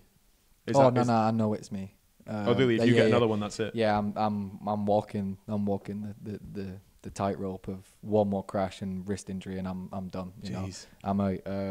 But then the wrist braces should do the job. Yeah, that's really, why. Like, I mean, I wear them, and then the actual wrist braces I wear, they're not for support or anything. They're actually for protection. Well, they're a prevention. I wish I'd just had them, 10 years ago, 12 years ago when I first did my wrist break. So, but yeah, I've already I think it's the past 4 surgeries. I've pretty much been told from like when Phil Burt was around, Hannah, Mike Hayton, the wrist specialist. I mean, he's the best wrist surgeon in the whole hand and wrist surgeon in the whole of Europe. And the last 4 times I've been on the surgery table, he's like, I can't guarantee you're going to be able to compete after this. Maybe you should look at like changing your sport. And I'm like, nah. And when I came back after that, I think after I came back after the 4th one and the 5th one, I remember Phil Burt looking at me and he was like it's not possible for you to ride a bike. Like, I don't know how you... Like, Phil actually looked at me and he was like, I do not know how you are riding a BMX bike. He's like, the amount of damage which is in your wrists, you should not be able to ride a BMX bike. And so does that? So I guess there's a point where like, so I always think when I'm watching like Formula One, it's like, it's a skill. Essentially it's a skill-based sport, and I'm kind of thinking like, why do you get too old to be able to drive a Formula One car? And I think it must be that kind of risk element inside. So like, if you're driving a Formula One car and you're going into that corner, you need to be 100% sure that you're going to come through the other end fine. Yeah. And young guys can do that. Yeah. But then when you get a bit older, people start to think, oh, what if this spins off and I die? But is that ever in the back of your mind whenever you're doing a start? Or I guess not, because you're still successful. Yeah, no, not really. Like, I mean, there's definitely times where, there's been numerous amount of times, when it's got really tight down the first straight or going into a corner and I've been hit by someone. And then, like, I look back at it and I go, I probably could have carried on going then. But I'm not ashamed of saying it. Like, I can look back and go, you know what? Like, the reason I didn't continue there was because I didn't want to run the risk of crashing. Yeah. Like, I know I'm one wrist break away from the career end. But we are like this now on the track. So like, if you see a gap, you don't really dive into the gap anymore. So to be honest, I think that's part of the point as to why I stopped. Well, I was never that good at Keelans, but that's kind of why I never really clicked with me. I always kind of thought, I never, because to put in a Keelan, there's a lot of crashes. Like none of them are like, there's been a few ones where there's been people like impaled by various things, or like a punctured lung or something like that, or going over the barrier. So I think as the sport's got faster, it's got tougher in terms of the injuries getting worse. But in Keelan, the members started to think like, I don't want that gap. Like it's not worth it. And I think you've always been like that, I think. Yeah. Well, when I was younger, when I was a junior, I used to go for any gap, but now... Did you? Because I remember lighting up the A6 and you'd sit in traffic as a junior. You didn't want to filter through. As a junior. Oh, right, okay. I'm a very safe rider. It's a very safe rider. But, yeah. I mean, yeah, exactly that. It's 100%. I look back at when I was, 15, 16, 17, 18, new into elite. Yeah, I didn't really care at all, I was genuinely, I would make moves. If I crashed, I accepted that I'd crash. But certainly, it's not even that. It's almost like if I die, I die. You don't even think about it. You just do it. Yeah, like it just, yeah. And then certainly, as I've got older, it's definitely crept into my mind a lot more of like, right, yeah, I don't bounce like I used to, for one. Especially now you've seen like such horror stories, like especially in your sport. Yeah, I mean, you've got Sam, you've got thing, but I mean, this is what I said to... But just to talk, for people listening and don't know about BMX, let's talk about Sam a little bit. Yeah, we'll talk about Sam and Yeller. I mean, they both... Sam went to the track one day for a training session. Bearing in mind, Sam's probably the fastest man to ever grace the earth on a BMX bike, they call him Sam the Man, because he's the man, and he went to training one day, warming up. I think he was like 2 or 3 laps in. Had a freak accident, flipped off the back of the bike. He's paralysed now, He's obviously trying to rehab to try and walk again properly, but at the moment he's still not able to do that, and he's wheelchair bound, Yellow Van Gorkum, again a freak accident. He was late for training. Well, from what I've been told from his teammates, turned up to a session a little bit late. The other guys were already on the track. He wanted to catch up to the session. He's basically in Papendal in Holland, where the Olympic training centre is. He went straight up to the start hill, put his helmet on, went out for his first warm-up lap, went straight down the start hill. Halfway down the start hill, realised there was a metal chain at the bottom, hit the metal chain, flipped over the handlebars and caved his face in at the first jump, on the first takeoff. And again, like he was in hospital for a while. I think he was in a coma for a good few weeks, and now he's still doing rehab, on... I think he's obviously. I'm not sure of all the small little details of his injuries, but he's obviously he's like another when I've seen him. Injury, I guess. Yeah, when I've seen him, his face as well. Like half of his face is not like always functioning. It gets tired really quickly. He has like his hands always curled up.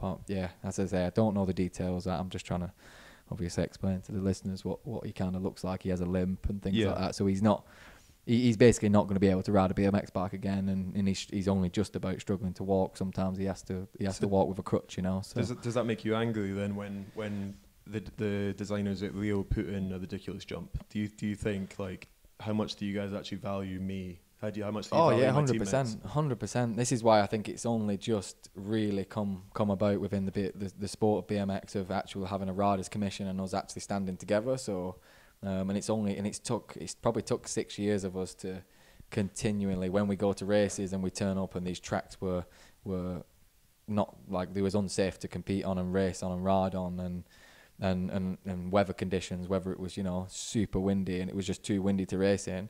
We've done so many. You guys are getting decent air, and if you get caught by the wind, that's... Oh yeah, like, and we've raced in some horrendous conditions, you know, absolute, like, I've seen the Sturt Hill have a running water of like a waterfall down the front of it, and we've been sent off it, you know. It's like, right, okay, if you can do it, you can do it, go. And it's, but that's obviously not what you want to compete in. And then again, you take the risk of actual serious injury, like you times it by 10, you know. See, this is what happens at the track all the time, because we go to like Newcastle and Lime Splinters League and we'll be like, oh, that track's a bit damp. I think we'll just go home. But then when you guys talk about that, it's actually quite... It's sports dangerous, but it's a new level. It's an unacceptable level. When we've only just got to the point of, you know, like literally saying, standing together when the weather is bad, when the track's not right, to the point of where like at the World Champs, that first day of practice in Azerbaijan, it was mega windy, you know. I think it hit up to like 40-mile-an-hour winds, and I think it was about 7 junior riders got stretchered off within about 35 minutes of practice. I love how they always put the younger ones up first to test it. But is it track dry? We'll put some kids up and see how they do. And it was literally like, it was myself, like Liam. Obviously, Liam wasn't competing, but he was there with his riders that he was coaching, and he was like, and Liam really lost his rag with it, because I think in the end he turned up at the race with like 3 junior riders, and all 3 of his riders hit the deck due to the wind and all got stretchered off and into an ambulance to the hospital. So Liam obviously stood with us that day, and it was really good, because we actually, you know, we all came together and just said, you know what, like, no, we're not going out competing, we're not going out on that track putting ourselves at risk and looking at injuring ourselves like that, you know. 'Cause that's the tricky thing, because there's always some maverick out there who's like, that was the issue. That was the issue for so many years. As I say, it takes because like they might not be the highest up in the rankings, but they're thinking if the top 8 guys aren't going to ride, this is going to be my win. Amazing points, you know, especially leading into the Rio Olympics. That's why I say it's taken, you know, 7 years for us to actually start to say, you know, stand together, because there was always these people were, you know, the top 20 guys, top 25 guys would be like, nah, this is not right. We're not being treated right. We need to stand together and make a change. And then literally you would always get, you know, some Colombian, some Argentinian, which is probably, you know, top 60 rank in the world. That's his chance to actually make a final and actually be like, yeah. So he'd get up on the start gate or on the track, and he would send it. And then as soon as one sends it, it's like, well, if that kid can send it, everyone can do it, you know. And it's like, well, it's not a fact if we can do it. It's the actual risk that you're putting us in. Yeah. We're comfortable. We can do that. It's not an issue of actually we don't have the skills to go and do it. We have the skills to do it, but we're not prepared to double, triple the risk of you know, crashing and really hurting ourselves. So yeah, and I guess it does come with the sport, but it's getting better now, you know, and I love the sport. They're waking up to it a bit now. And yeah, they're definitely waking up to it more. And as I say, as I get older, I'm certainly not. I'm certainly thinking more in the long term about my health rather than just being in the here and now. And as I say, like this is pretty much what I said to the doc and Phil and even Mike Hayton when they said to my wrist, "Oh, have you ever looked at another sport?" I was kind of like, "Well, nah. Like I love BMX. I just love riding anything on 2 wheels." So let's talk about other sports then, because obviously, you know, Liam did a little transfer into track cycling. It seems like a lot of the guys in the early season. Did you do anything early season this year on the track, or was that? Yeah, through so December we spent the whole December on the track. And you think that's added to your program as well, or? It was definitely. I think there was a lot of benefits for it for us. What do you think was good about it? I think the mental process of actually, just like stepping away from the BMX arena, just trying something different. Stepping away from the BMX arena, something that we're constantly on. Leading into Christmas, I think it added to our training at the time, because it was a winter block. We was looking at, you know, building a lot of muscle and building, basically, I use it as like getting strong as fuck, basically. That's my term to the gym coach, is how strong can I get through the winter to allow myself to perform better for the season after. And well, that's kind of where you're heading with your training at the moment a little bit. Just get as, you know, strong as you can, as big as I can, and then try and transfer the the strength you made in the gym onto the bike. It's pretty simple, really. It is. It's not like I tell this to parents all the time within BMX. It's like it's not rocket science, you know.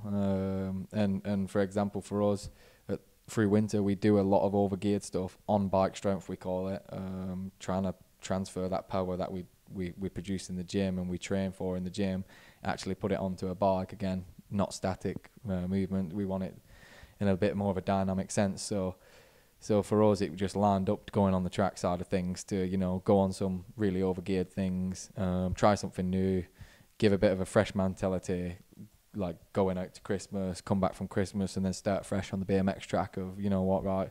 And just, yeah, we used it as a training tool and I think everyone enjoyed it. Certainly I enjoyed it. Yeah, it was mega. You had a mechanic for a change?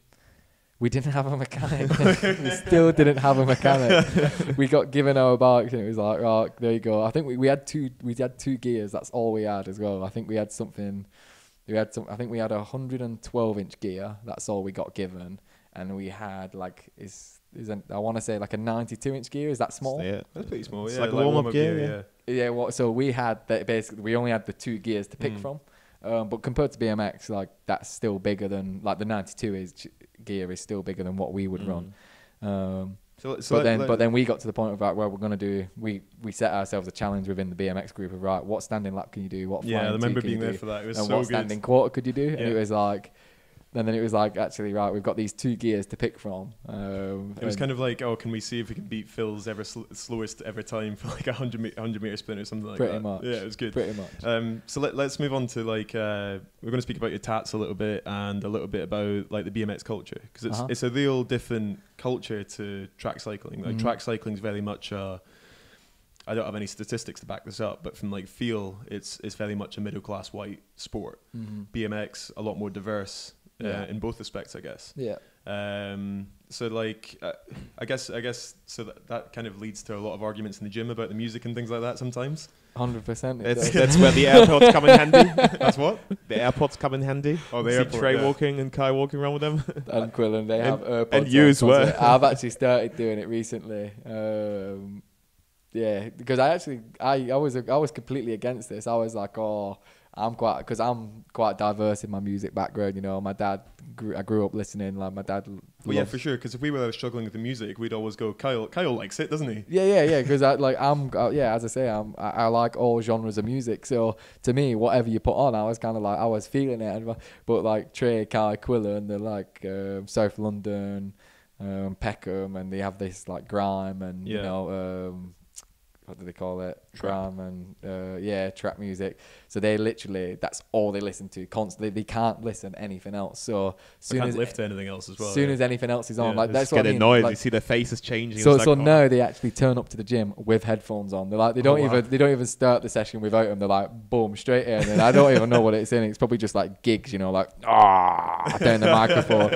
And you can see him like if you ever sit back and watch Trey, you will always see him at some point. Like if he's going for a lift, you'll see him. All of a sudden his finger will come up, his hand will start waving, and he'll be shaking his head really aggressively, and like you could tell he's getting himself in the zone, and you don't know whatever. Like he could be listening to Barbie Girl, but he's like because there's so much diversity in the music taste in the team. Because like a lot of the padders are a little bit older. They tend to like a lot of like rock and roll. You're into, and I'm into as well, a lot more kind of like electronic house kind of stuff.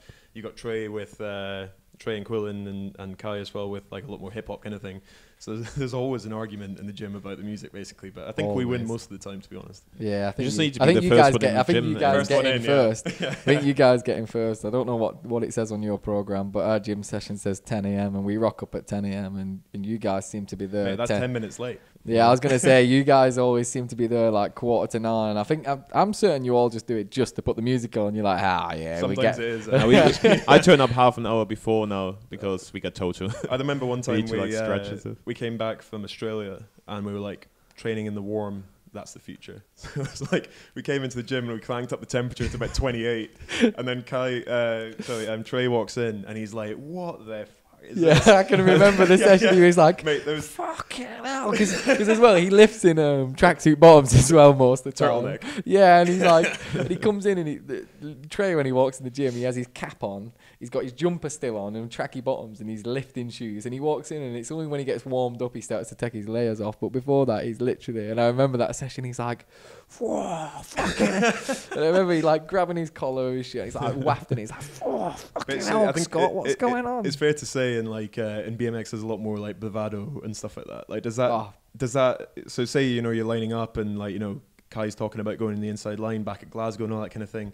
Does that bravado like carry onto the track a little bit? And you're talking about the Swiss guy cutting you up as well. Is there a little bit of that kind constant, of macho kind of, I'm going to show this guy what I can do? Because I think that with sprint there's a little bit. So like if you're actually in the sprint events, you're sitting next to each other and then you do that death stare when you're rolling off and all that kind of thing. And you never want to be the one to look forward. So there's like a little bit. But like BMX just seems to take it to another level. I've watched the track and I've seen you guys do that, and I think I'd just start laughing. Like I'd be laughing at the other guy. Mate, they can't see. We got the visor on. I know, but I think I'd just pop my visor up and just laugh and start winking at him or something because I just couldn't. I don't think I could do that. So yeah, we were back and we're talking about like bravado and BMX. It's about like so. I think you're one of the guys who don't carry it as much, but like, is there a little bit of, so say if you get into a semi or a quarter or something like that, and you're going to have a tussle with a guy in the final, is there a little bit of you thinking, I'll cut this guy up just to put a doubt in his mind? 100%. Like for me, we always laugh because there's people in the sport which we class them as like you're either one or the other. You don't really get both. You either get people who cut people off on the start hill. Yeah. So literally, like they come out the gate and they just move over on that person. And there's no rule against that. You can no, you can do it first pedal, second pedal, third pedal. Whether you make contact makes no difference, So you've got people that just do that instantly, cut people off and shut them out of the race, or you've got other people which smash people in turns. So they'll come in really aggressive and like as you enter the corner, come up the inside. And they'll just wait by the time, and then as you come out the exit of the turn, they will just full on hit you. So which one are you? I'm a cutter offer. Okay. I cut people off. Honest, yeah, like Liam told me a story that Roy Vandenberg used to talk to him on the gate. Oh, next to him and just talk to him, and was like, "Oh, look at this person." Crazy Roy, mate. Crazy Roy. Yeah. In cricket, you call it like sledging. So you do a bit of like sledging at the start line. Well, this is the thing.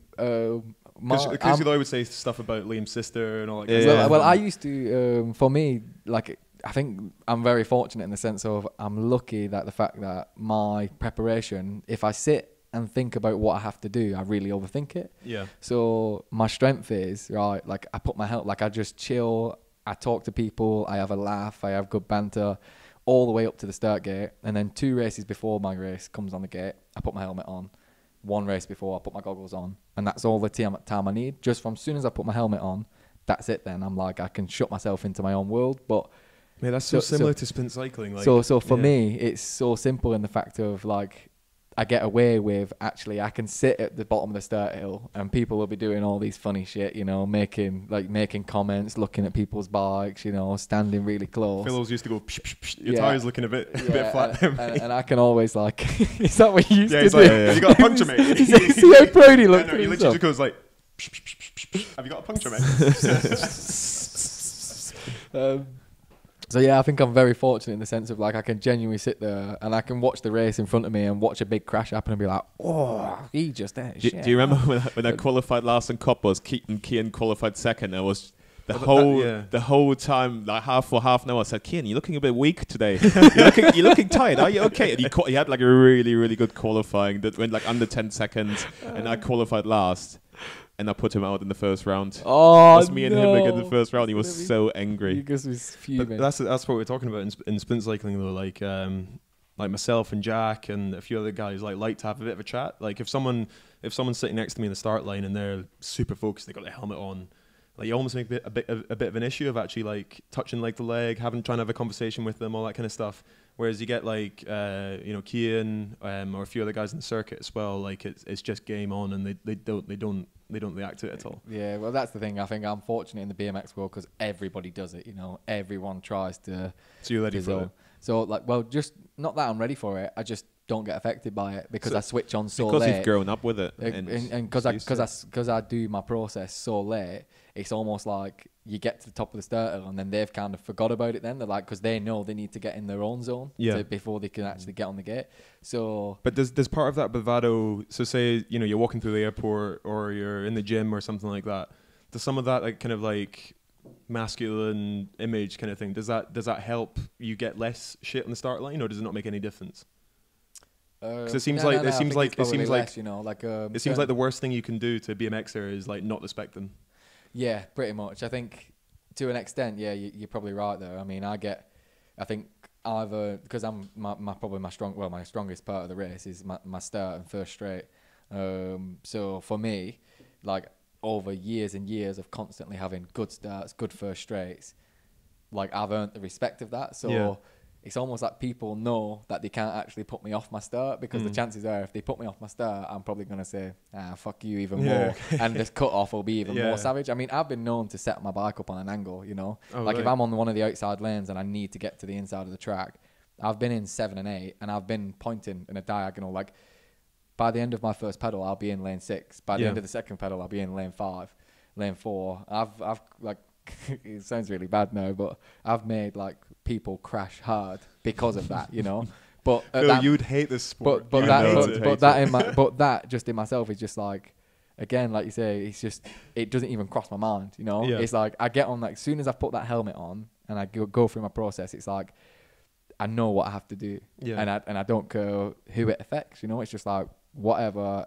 You just like, for me, I cut all emotion off from what I do within BMX. So once I've got on the gate and I do the race, like my emotion, like it's like emotionless, you know. Once I've come across the line, then I'm back to being myself, you know. It's like, oh, I'll have a good laugh, I'll have a good chat and stuff, and yeah, like I'm like, that's why I'm not one to sit at a race and have my headphones on, you know. I find having headphones on, playing music is one of the worst things for me, because I'll sit there listening to music and constantly be just going round and round in my head of who I've got in my race, what I need to do. Like if I've had a really shit qualifying, right, I mean, I'm going to have a shit pick, I'm going to have to qualify, I'm going to have to get in front of everyone and like almost like make the job in hand bigger than it actually is. So yeah, that's kind of how I work and how I enjoy it. But for sure, I mean, BMX, it's a constant. At the end of the day, it's a dick swinging competition. It's a dick swinging competition. But it comes within the team as well. Like you know, you guys don't hold back if someone doesn't toe the line. It's almost like a kind of top dog situation a lot of time, even within the team itself. Yeah, I mean, we I think because we've travelled together, we've been close for so many years, and obviously like Liam was the undisputed kind of top one for a while. And then when he left, there was a bit of a void, power void, I guess. Who's the top dog now? I think they still fight about it. I think there's still like I think if whoever you ask, it'll be different every time, you know. You can say it's you, it's okay. No, I'm not going to say it's me, just because I know for a fact, like, if I turn around right now and say it's me, the boys will listen to the podcast and they'll be like, it's not fucking you, bro. Like, and then, like, it'll always get, no matter which way you look at it, something will get brought around it. You know what I mean? Like, if I said, I'm the big dog, I'm the leader of the group right now, they'll, like, Kai did better in at Verona in Italy. So they'll turn around and instantly be like, well, you're only as good as your last race. So Kai's the big dog, you know, Kai's the way. So it doesn't, like, it'll always get, like, perfect example. I was playing Xbox yesterday with Kai and Trey and a couple of our friends. And for whatever, we was on a team and basically Trey died. Kai down the microphone was like, Trey, no shit. Trey's like, shut up, man, shut up. And they're arguing down the microphone at each other at this Xbox game. And then all you hear is they're like, we was laughing about it today because the next thing, Trey's like, but I'm better than you on this game, Kai. Like, I will beat you any time, any place on this game, I will beat you. And straight away, Kai brought it personal and was like, yeah, but you're shit at BMX. And you're like, and like straight away, you're like, always someone who brings it personal. And Trey just started laughing and was like, I always bringing it personal. I always bringing it personal. But so no matter whatever you do, you always get you always get brought back down to earth. You know, I think it's like wind your neck in, sort yourself out, and yeah, just do your own thing, work hard. have a good time. Like work hard, have a good time while doing it, make a lot of memories, and if you're successful, you're successful. If you're not, as long as you tried your best and you walk away from the sport with your head held high, then because you know you did everything you can. And I think if you go through your career with that mentality, then there's nothing more that you can ask of yourself, and chances are you'll probably go on to do bigger and better things in other things. You know. So we'll wind up on 3 last topics, I guess. So unless Phil, you have anything else to say. So we'll go first on, let's say, like life after sport. Mm-hmm. Okay, so you've talked a lot about how, you know, you could go to training, you could be late, you could damage your wrist or whatever, and that could be it. Yeah. What does the future hold? I mean, there's a few things in the pipeline. I guess, yeah, as I say, if you asked me this question 5-6 years ago, I wouldn't have had a clue what I would answer. I think a lot of people make the mistake of thinking talking about it is weakness, but it's not. I think having a backup makes you feel a lot better. I mean, like Phil's going to be a big businessman. Now, to be fair, like I would love to know what I do after cycling. Like this, one of my biggest worries. What am I going to do? Like I've not been studying. I haven't done it. I haven't learned anything. All I've been doing is cycling. Yeah, and I have not got a clue what I want to do because I don't know what I would enjoy. Big after business. Cycling. But that's what I mean. Like as I say, looking back, if you asked me that question 5-6 years ago, I wouldn't have been able to tell you because, being honest, I wouldn't have thought about it. Yeah. I've not thought about it at all because it makes you feel insecure if you don't know. It was just one of them things where I was just so caught up in trying to win BMX races that nothing else mattered, you know. But then the older I've got is more, and the closer I'm getting to the end of my career, it's actually like then you start thinking, it starts, you know, running around your head of actually what am I going to do after BMX. And there's potential coaching, whether I coach within the program on the development side of things or work under Marcus, I'm not sure. I mean, I would love to obviously be graced that opportunity if it came. Certainly because I do enjoy. I'll be honest, I don't really like working with, you know, when I've done coaching clinics with clubs and things like that, when there's, you know, 40-50 kids on the track at once, I don't really enjoy that kind of coaching because... Have you got your coaching qualities? Or are you going underground? It's very... glossed over that one. It's just very generic. It's very generic coaching, and I always find like it's not... Like the kids don't, I don't want to go to a training, like train a group of kids or speak to a group of kids which are going to go home and be no better off than they was when they arrived, you know. So that's the thing. I think when it comes to coaching, like you want to work with the best because that's where your knowledge base is. Yeah. Like I remember when we did our level 2 coaching. You struggle. You really struggle. Explain the basic. Yeah, because they're like, teach this person how to look over their shoulder, and it's like, well, just do it. Yeah, it's so simple to you because you work down so much. Because I can understand that. Which I guess that's the same fear with me. I guess really it's to the extent of I'm like I want to make people fast and stand on top of the box, you know. So from there, whether that's at British Cycling, whether it's at the UCI under Liam, you know, I'd love to go and do something like that. It's obviously been mentioned amongst on the back burner, I guess. And then for right now, like my actual main plan right now is to go in the army as a paratrooper, you know.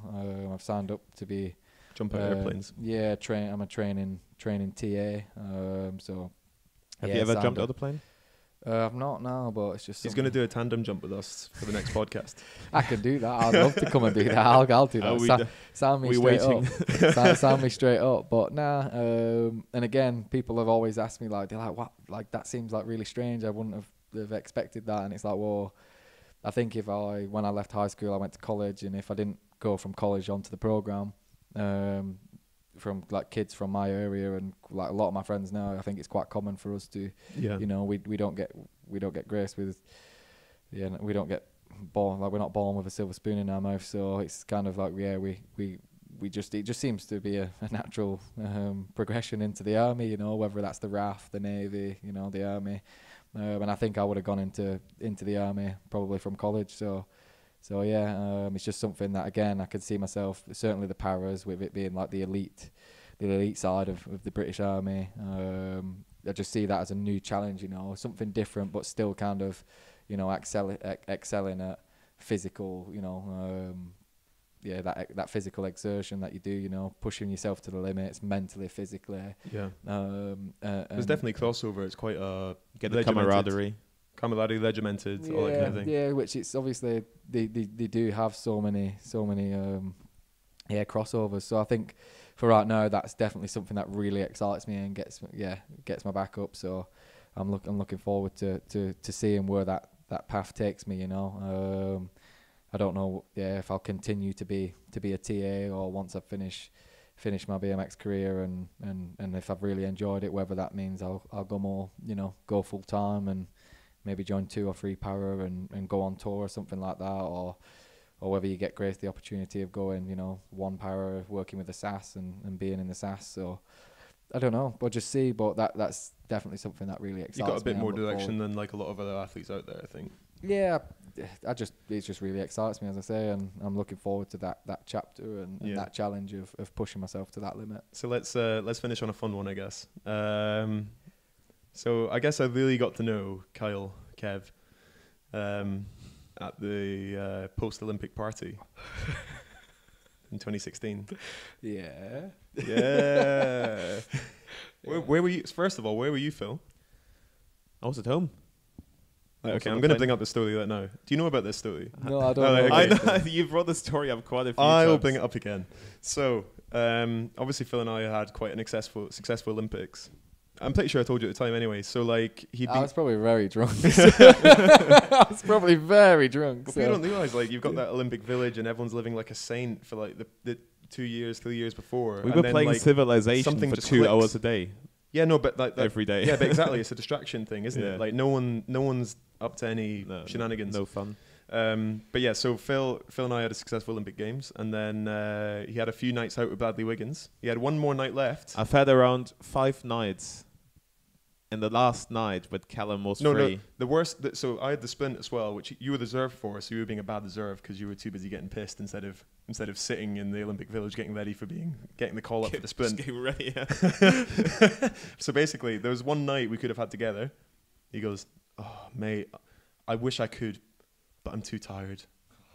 Honestly, I was sat there and I was like just falling asleep. I could not stay up. Couldn't stay up. And I think that might have been the night that we ended up at Red Bull as well. And all that no, that wasn't it. That wasn't it. Well, for the sake of the story, it is. It was. But I remember in Rio, you did pretty similar. Remember when? Can't remember what day it was, but we'd had a heavy night the night before, and obviously we competed a lot later than you, so you'd have quite a few more heavy nights than us. And I think we had 2 heavy nights on the bounce, and then Liam had already gone out in town to meet his parents, and then I was kind of left in the village on my own, and I was like looking for. Then we'd obviously start looking around for people who aren't in tracksuits. Yeah, and then I was like looking. Then I came. Then me and you was obviously in the same room together, same apartment. So, and I like saw you coming in. I was like, "What are you doing?" And he was like, "Oh, I'm going to bed. I'm tired." I'm like, "Yeah. Like let's go out though. Like, come on. Like, we're gonna go and meet LP. There's a big party going on. Let's go. And you was like, "Oh, just let me have an hour's sleep." And then literally I was like, "Okay, yeah, I'll wait for you if you're only having an hour's sleep." And then I'm literally sat in the front room watching Brazilian TV, reading the subtitles. Desperate for a night out. I'm desperate, and I'm clock watching. My wrist is like this, clock watching the whole time. It's been an hour, and I'm like, I open the door in Callum's room. I'm like, he's still sleeping. Then I like left it. Like, it was like an hour and a half, and I was like, knocking. I was like, Callum, are we going? Are you feeling up to it? Are you ready? And you was like, just another hour. And I was like, and then literally I was like, right, 1 more hour, and then if you're not ready in an hour, I'm going. And then literally he was like, the second hour, he was like, I'm sure I walked in and I was like, "Yo, Callum, are you ready?" And you was like, "Yeah, I'm not really feeling it." I was like, "Nah, fuck you, I'm going." Like, I'm getting ready and going, and you was like, okay, I'll get a shower quickly, we'll go. And then we went. That's the thing, I will not say no. Like at the point where someone says... the point that someone has to wait 2 hours. Yeah, but still, that's the difference. Because I tried to convince you a whole bunch of times. At the point where someone says, okay, I'm going to go without you, that's when I'll spring into action. I'm ready to go. But I mean, I've got an amazing story from the Olympics when... Have you? Like, to be honest, I didn't know about the sleeping story, so I have no idea where this is going. Yeah, no. This is nothing to do with you. This is this is literally Liam was at GB House.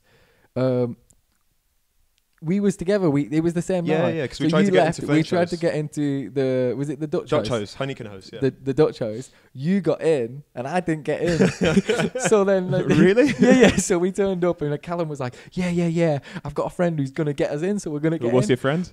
Dutch house, who was it?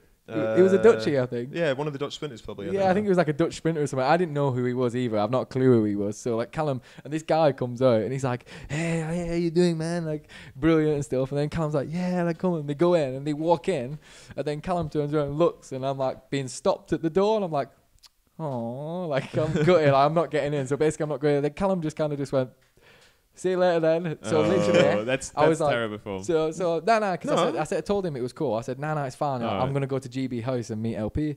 And literally, I don't know how this even happened. I was like, saw a taxi, and I saw somebody getting a taxi, this like blonde guy, and he had a GB, well, not a GB, he had an accreditation pass on. So I was thinking, he's an Olympian. I'll run in. I ran to this taxi, ripped the door open, and I sat in and I said, where you going, boys? And as I looked, it was Alistair and John Brownlee. The Brownlee brothers. And I was like, all right, guys. And he was like, what do you do? I was like, BMX. He was like, fucking yeah. And then they're good guys to you. They enjoy it. Like literally, we got in this taxi. I was like, where you going? And he was like, GB House. He was like, yeah, we'll come to GB House with you. And I remember walking into GB House, and Liam saw me walking with them, and he was like, that's the Brownlee brothers. Like, I was like, yeah, I'm dead cool mates with them now. Like, I'm best friends with them. Mate, like, I think the thing that turned me against Dutch House was that you had to pay for the beer, and then I found out that GB House was open bar, so I was straight over after that. Yeah. But sticking together, camaraderie, that's the kind of thing you look for from a teammate, Phil. I let myself down there, I have to say. They mustn't do that in Germany. No. They mustn't teach that in Germany. In Germany, they love standalone night out after night out after night out, don't they? You know. I know. No, I don't. They're all awful. What about Berlin? Berlin's a different city. It's not Germany. That's an exception. There's still half a wall there. And on that note, we'll wind up here. So it's been great having you on, mate. Thanks for being the first guest. Yeah, thank you. My pleasure. Thank you very much for inviting me. Yeah. Enjoyed it. Any finishing words? You want to shout out to your bike sponsor or anything like that? No, it's good. Just thank you for having me. So it's not going well then. I don't have a bike sponsor at the minute. That's the problem. I don't have a bike sponsor, so I'm like, Prince Eileen will sort you out, mate. Yeah, so we'll see. Maybe I'll get one through this. If there's any bike sponsors out there, then come and hit me up and we can chat and hopefully produce What's your world-class BMX bike. Instagram, Twitter? They're both the same. It's KEvans26, so at KEVANS. You will see the followers 26. Flooding in. I hope after so. This. Hope so. I'd like send them my way. Send me messages, give us some feedback, and I hope you boys progress on well with the podcast. And it takes you good places. I think it's good. Phil needs the money. I think it's good for the sport. I just think it's good for the sport, and it's good for bit behind the scenes, isn't it? Yeah, I think it's great. I think we don't have enough of that. Certainly within just the British cycling world. I think everyone sees us just perform on track and then that's it. There's no actual. There's more to us. There's a lot more to us, and there's a lot more personalities around the building than people see out on course. So. Yeah. That will wind us up. And next week we have a very special guest. We might actually be doing we might do the interview in a pool.